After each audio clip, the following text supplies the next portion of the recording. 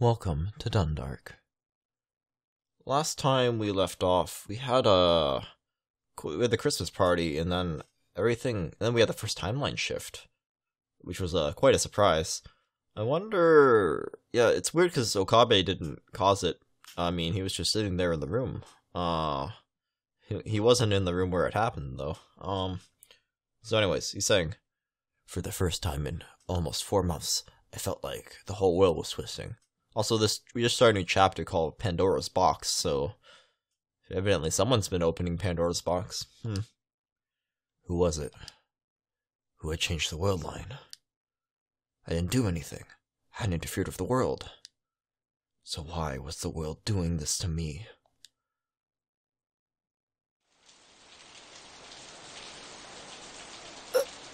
Oh my gosh. Where are you? I opened my eyes. Things had already taken on different colors. The world kept wavering until once again it became fixed to a single point in time. I wasn't looking at a warm, cheerful party in the lab anymore. I was outside. It was raining. The rain was falling on my face, and drops so large, it hurt. It was a midwinter rain. It was freezing cold. I could feel it sapping the strength from my body. Oh my gosh. Wow. Well, we've gone to the darkest timeline here. Oh boy. My view stopped twisting. I was staring at the broad back of a man I didn't know. I could hear the sound of many boots stamping through the mud, mingling with the falling rain. The stench was terrible.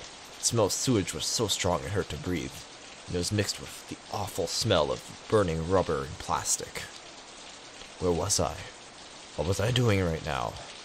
Things around me had changed so much. I tried to understand the situation I was in, but my brain was having an awful time keeping up. Okay. When I stopped, a rough hand patted me on the shoulder encouragingly. I looked around to see a man my age with a strong, powerful face. It's a face I'd never seen. I didn't know him. Probably. The man was wearing the camo outfit and equipment I'd often seen the self-defense force wear on the news. He was carrying an assault rifle on his shoulder. There were about 7 or 8 people around me, all dressed the same. They surrounded me in a circular formation and walked forward silently as they kept a careful eye on the area around them. So it's like they're escorting Okabe. It's interesting. Wonder why he's so important.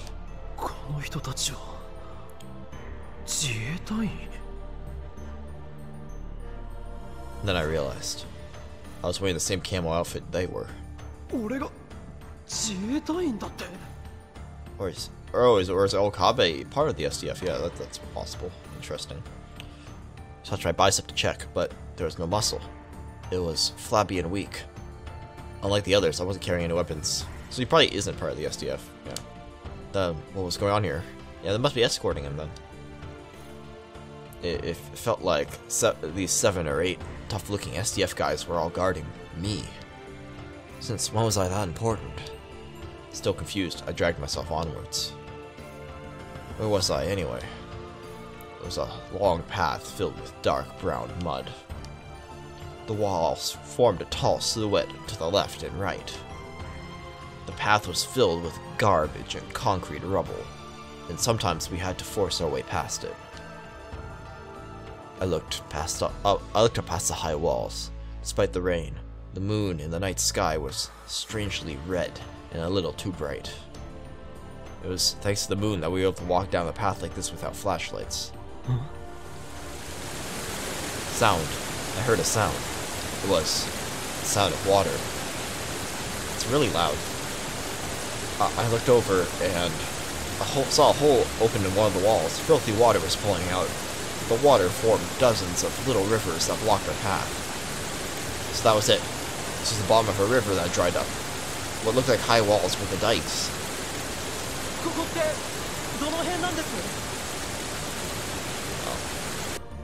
Can I turn that down a little? Like, it's, the sound of the water? Is that possible? Sound effect volume, maybe? Maybe? That's a little better. Turned out it's the man who had spoken to me a bit ago and yelled so that my voice could be heard over the rain. 大きな声を出さないで。あ、すみません。あと少しで都心を抜けます。練馬駐屯地の近くまで行けば車が用意されているはずですから、そこまでなんとか歩いてください。 But his words cut off there. Everyone seemed more tense than ever. One of them grabbed me and pushed me to the side of the riverbed. Everyone put their backs against the wall and held their breath. I could hear the sound of a helicopter's rotors in the distance. No, more than just one. They were getting closer. I had no idea what was going on, but I could feel my heart starting to beat faster. Past several meters of rubble lay an overturned car. It must have fallen onto the riverbed and the water had disappeared. The entire body was bent forward and the roof completely crushed. I lay down in the stinking mud and slid into the shadow of the overturned car. At the same time, the SDF soldiers were issuing each other orders, as if this were something that they had planned for already. Two of them stayed by my side and everyone else ran back the way we came. The cloud climbed up the crevices and outcroppings on the wall and disappeared over the edge of the dike and out of my view. Shortly after, oh, those were gunshots. And not just a single shot from a handgun or anything like that. This was the sound of war. I could hear the helicopters get further away, drawn by the gunfire. In this world line, was Japan at war? The Third World War. I remembered Suzu's words. I happened to look inside the crushed car. I could see corpses of a man, a woman, and a small child hanging upside down, still attached by their seatbelts. They were all covered in dried black blood. They looked like mannequins at a bad haunted house. And I realized I'd been so focused on moving forward that I hadn't noticed what they were, but I'd seen similar mannequins sunk into the mud. I'd see their arms, their bones, and ragged muscle exposed to the air, reaching up to grasp the sky as if seeking salvation. I put my head over my mouth to stifle a scream. These weren't mannequins.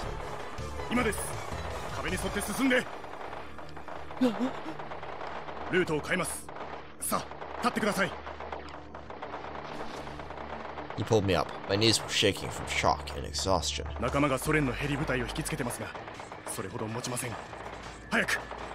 Soviet helicopters. Right, the USSR, created in 92, was after World War II, it began a long Cold War with America, but the Cold War ended in 91. They consisted of Russia, Belarus, Ukraine, Moldova, Georgia, Armenia, Azerbaijan, Kazakhstan, Uzbekistan, you know, all the Soviet republics, yeah.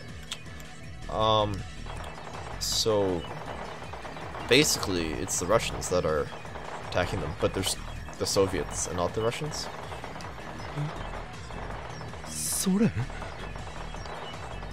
My mind was dull from the terror, but it seemed like there was something off about what he just said. So, I guess in this timeline, the Soviet Union never fell.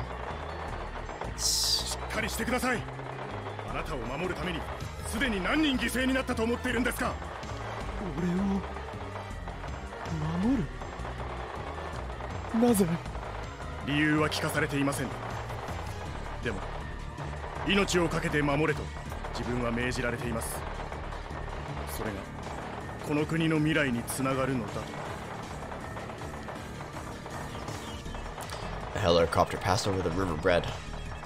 The bright searchlight passed by for a moment, but thankfully, the shadow of the dike hit us. A young SDF soldier, whose name I didn't even know, pulled me inside one of the holes in the concrete.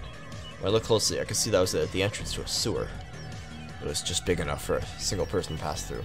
Struggling against the flow of water that came up to my knees, I passed on through the darkness. My sense of smell had already gone numb, but I didn't have to worry about the stench of the sewage. Once inside, we came to several branching paths. The SDF soldiers seemed to know which one would lead to where, and they marched without hesitation. And then we came out of the sewer and back onto a riverbed. It was all dried up, like the one we just been through. I didn't know if it was the same river or another one, and the two soldiers didn't tell me. Either way, I was glad to finally be out of the foul-smelling darkness. I tried to take a deep breath and fill my lungs with fresh air, but halfway through, I realized the riverbed smelled even worse than the sewer. I took an involuntary step back, and then another. The sight around me was just that terrible. What was once a riverbed was now filled with bodies. Some of them had been burnt totally black, so it was impossible to tell how much death lay before me. In the distance, I could see what looked like bonfires. They were burning despite the rain. The fires were consuming the mountains of flesh that were once human bodies. The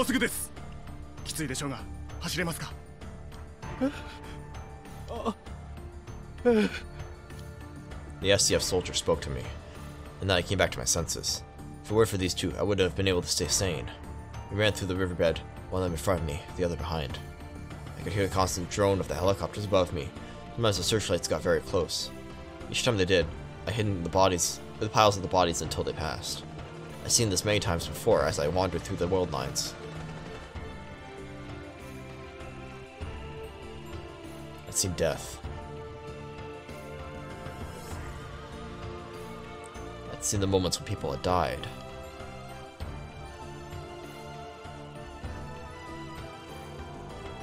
But at the same time, I never experienced what happened to a dead person after they were left out for a long time. More than fear, more than sorrow, the thing that hit me first was the smell of death. A rotting stench ate away at my body, not my soul. My whole body was rejecting it. It made me feel sick. Thinking that way meant trampling on the dignity of the dead, but I couldn't help it. The Valley of Hinnom. I remembered that phrase. That was what the strange attacker had said that night, when they came after the doctor, Maho, and me.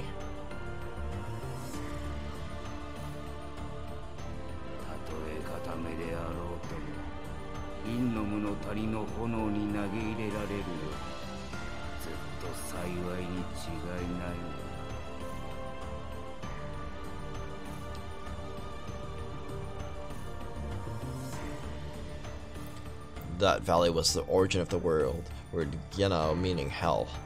It said that the flames burned there every night, scorching the heavens themselves. Those who died merciless deaths, or with anger or misery in their hearts, were flung into the flames, their souls becoming black smoke that rained hatred down on the land. What I stared at now was Gena.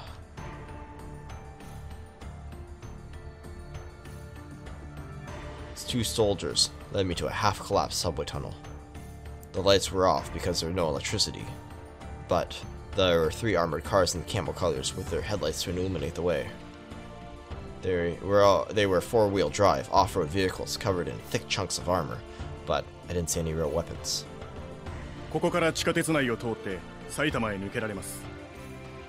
入間基地はまだ無事と聞いています。そこまで行けば関東を脱出できるはずです。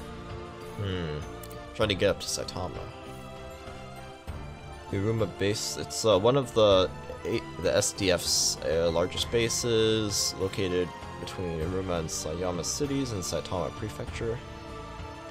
It's home to 18 units and around 4,300 personnel. It is also the location of the Air Defense Command Headquarters Flight Group. Okay. So it's some Air Force type stuff. Kanto脱出? 話は向こうで聞いてください。とにかく急いで。There were a lot of things I wanted to ask, but even as we spoke, I heard what sounded like gunshots inside the tunnel. The men forced me into the back seat of one of the cars. それでは、ご無事を祈っております。あなた方は？自分たちには別の任務がありますので。では。The two soldiers that brought me there saluted, then turned around and left the station. I felt like I was never going to see them again. The door of the armored car slammed shut with a heavy thud. The car's crew were SDF soldiers, just a little older than me.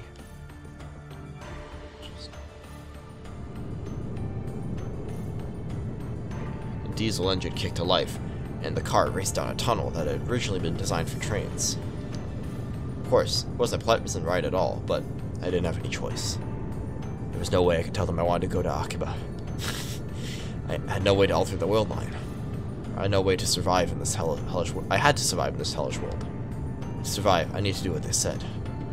My wants didn't matter at all. I wasn't even allowed to express them. I just did as they told me, and ran. That's all I could do. But I had no idea that it would take an entire month. A month? What? Sorry. A month. Huh. So, now we're on the web. Okay.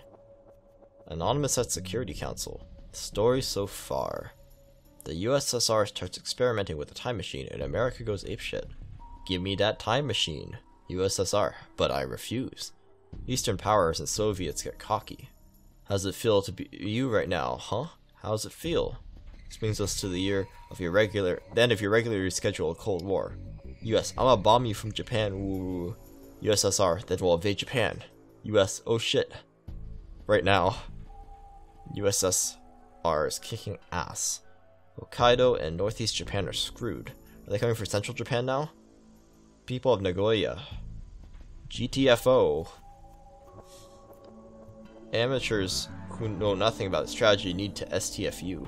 This is by Captain Bajena. Gina. The SDF may look like they're retreating, but they've actually got a defense line at Mount Fuji. They're about to start a counterattack. Mr. Anonymous at Security Council says, the Mount Fuji line. Who the hell is dumb enough to believe the Japanese Imperial High Command? Ooh. The NSCJ person says, shut up, noob. Idiots like you are the real threat to Japan. Anonymous guy says again, wait, what the hell happened to the collective right of self-defense? America's only interested in protecting Okinawa. So what the hell is the SDF doing getting sent off to Siberia? How are they supposed to protect the country? You protected, Chicken Hawk? You want to fight? Go volunteer. Oh, so I guess must be a different anonymous guy. Yeah. They said they aren't getting enough recruits. Are they gonna start conscription soon, you think? What's the point of conscripting a bunch of fat otaku? Just get in the way. War these days requires professional soldiers, says the fat otaku who doesn't want to go to war. There are barely any professional soldiers left in Japan. Our masters out of America sent them all around the globe, and then stuck them there. You guys will probably be getting your conscription notices soon. Good luck, I'm a chick, so I don't care. In other words, if we get a sex change, then we don't have to go, right? The real enemies of Japan are its own citizens, huh, asshole? No, so seriously, are we gonna be split up like Germany? It's likely. Say there's a provisional government forming in Okinawa. They're all set to abandon East Japan and have America protect the West. Those incompetents in the government might honestly do it. Is this really the time to bash politicians? You traitor shill. Traitor was shill. Strategically, America can't let go of Okinawa, and Japan wants to keep some kind of government. That means making a provisional government in Okinawa is the best option. NSCJ says, you bashed the hell out of Okinawa up till now, and now you tell me this? Shut up, traitor. So if I'm a traitor, what are you? If you're posting on @Chan right now, that means you either fled the country or ran to Okinawa. Is this today's you don't get to talk thread? So the world's going crazy, but they're just shitposting. Okay. Okay. Okay. Oh, W is shortened version of the Japanese word for laughter. Warai. Oh, okay. So it's supposed to be laughter. Supposedly, it's first used in a non-Japanese online game. Adding W to the end of a sentence or placing it in the middle, you can indicate that you find it humorous. On anonymous internet boards, adding more W's, such as www, can be used to increase the amount of laughter or indicate that you're mocking an opponent. Examples of sentences including W are whoa, okay, whoa, whoa, whoa, and I'm getting whoa, excited, whoa. Using W's in this way is sometimes called making grass grow because of the way they look. Okay. Okay. Okay means okay. Okay. Okay, so I think this is gonna be a short episode. I'm gonna cut that off there. Thanks for watching, and I'll see you next time.